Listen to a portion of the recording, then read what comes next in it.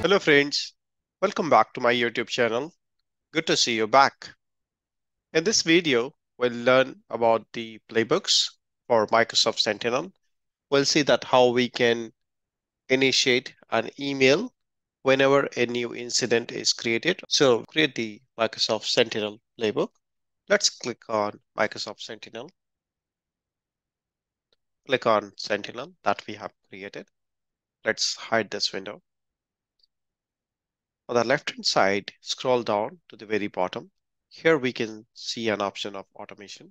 Click on automation. As of now, we don't have any automation rules configured.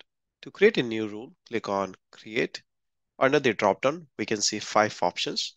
We're going to talk about all these 5 options in the later videos. But for this lab purpose, we'll create a playbook with incident trigger, which means a playbook will be triggered every time a new incident is created. So let's click on playbook with incident trigger.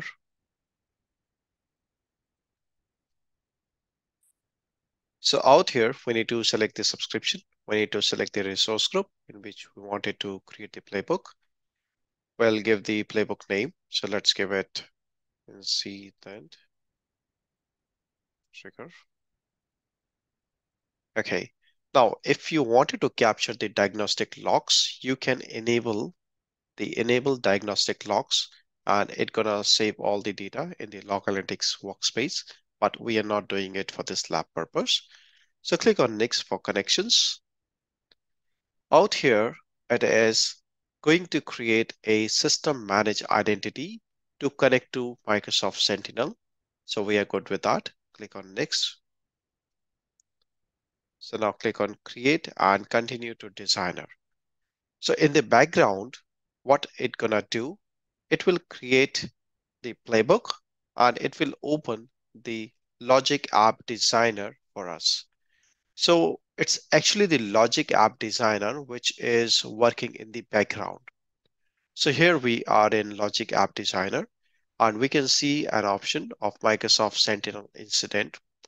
So now the logic what we need to build is that whenever a new Microsoft Sentinel incident is created, we wanted to send an email to take an example to a group of user or to an administrator. So that's what we need to do. So let's click on plus sign and click on add an action. So out here, we need to say what we are looking to do as an action. So what we need to do, we need to send an email. So let's search for send an email.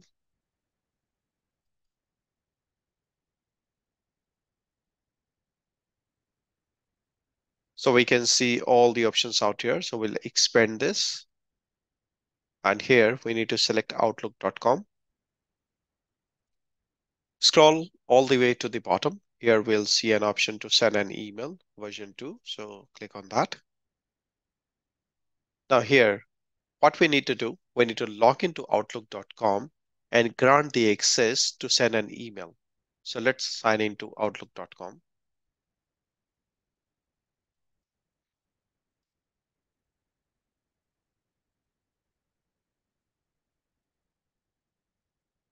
So here we need to select an email.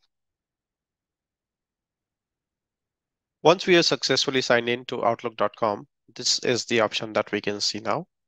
Now we need to define the body, subject, and to. So let's start with body. So here we can define the dynamic content. So take an example. We want to send information of incident description. So let's search for it. Click on that. So incident description will be sent in an email. Now the subject will be new incident created. You can also select dynamic content as per your requirement. We'll talk about dynamic content in the future videos. We'll see many dynamic contents. There are many options that we can select. So we'll talk about them. Now, in terms of to, let's send it to ourselves.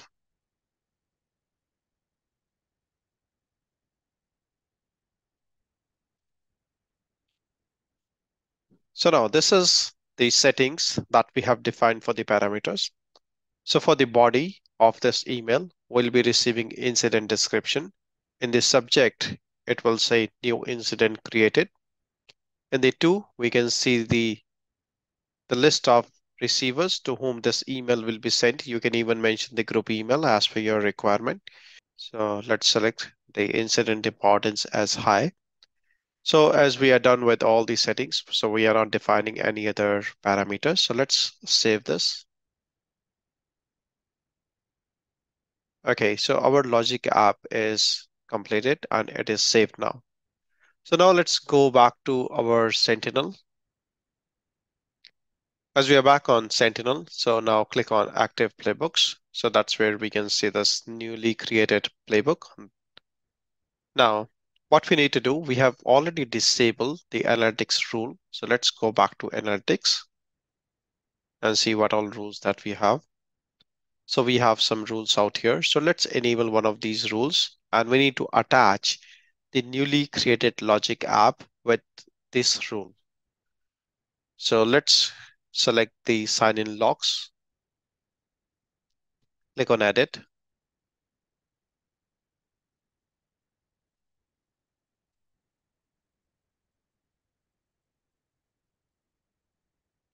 Let's go to automated response, click on add new.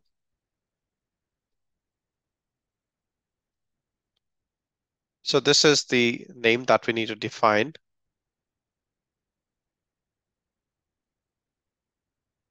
So when incident is created, okay, the action what we need to perform is run playbook. And the playbook that we have created, we need to select that playbook here from the drop-down menu.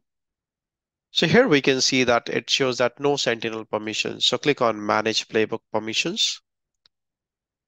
Click on Resource Group. Click on Current Permissions. We don't have any permissions. Click on Browse. Click on Apply.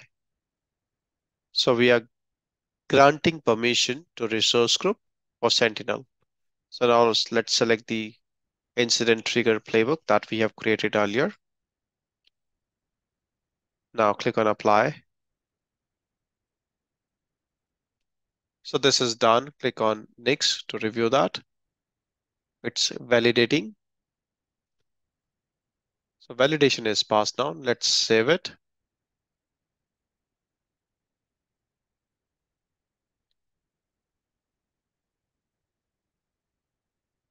So now the rule is saved. Now what we need to do, as we can see that the status of this rule is disabled. Let's select this and then enable this rule. Okay, so the rule is enabled now. Now, what we can do now is, let me try to log in with some of the fake users and see that what all incidents are getting created. And let me also see what all emails we're gonna receive. So let me pause the video and try to log in with some of the fake users. So after waiting for a couple of minutes, we don't see any email. Let's go back to our analytics rule and check if there's anything which we have missed. So here we can see that our rule is already enabled. Let's click on the rule and click on edit. Let's go to automated response. It is strange. We don't see any automated response in this rule. If you recall, there was an automated response that we have created in Logic app, and we have added the same response over here. So as we are not able to see that, let's try adding it once again and see how it works. So click on add new, define the automation rule name.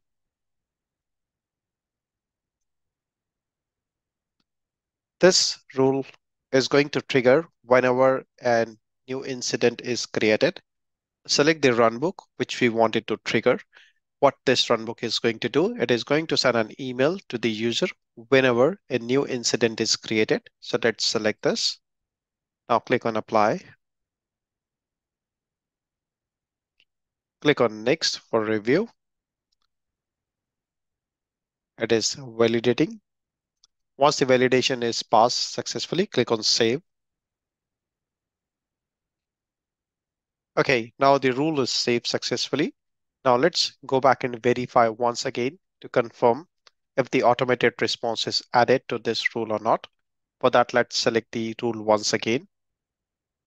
Click on Edit.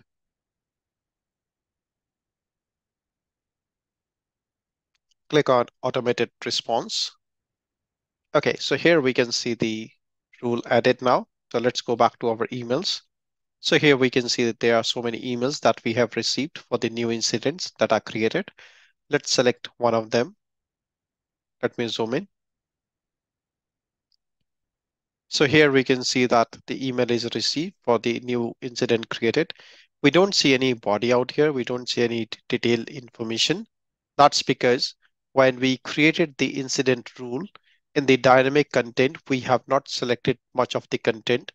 As per your requirement, you can select the dynamic content which you wanted to send in an email. So that's it for today. Hope you have enjoyed the video. If you like the video, please don't forget to like the video, subscribe to the channel and share it with your friends. Bye friends, keep smiling and have fun.